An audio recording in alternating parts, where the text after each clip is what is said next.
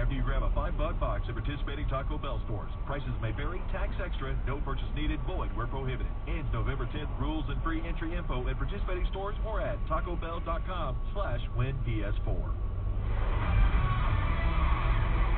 Good morning. It's 7:30 now on News Radio KFBK. Welcome to this Wednesday morning, the 9th of October. I'm Amy Lewis.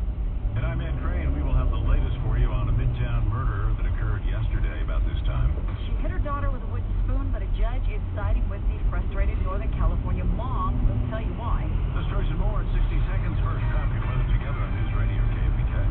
Earlier accidents on northbound I-5 and northbound I-99 have been cleared from the roadway. Looking much better there now on I-5. Just a lot of minor slowing go off on Laguna Boulevard to Highway 50. Much heavier on 99. Just the usual stuff that you're going to find at Mac Road all the way to Highway 50.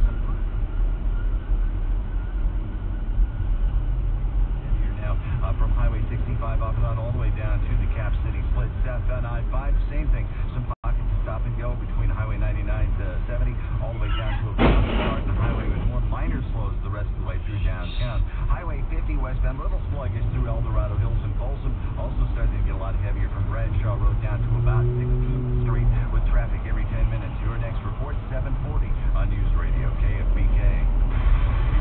Snow is a big part of the forecast. It won't amount to all that much, maybe up to 4 inches above 6,000 feet. We could see some flurries down about 5,500 feet or so this early on this morning. And in the Sacramento area, just hanging on to a slight chance for stray showers this morning, and we should be pretty much done by that into the late afternoon. Our high today, 75 degrees.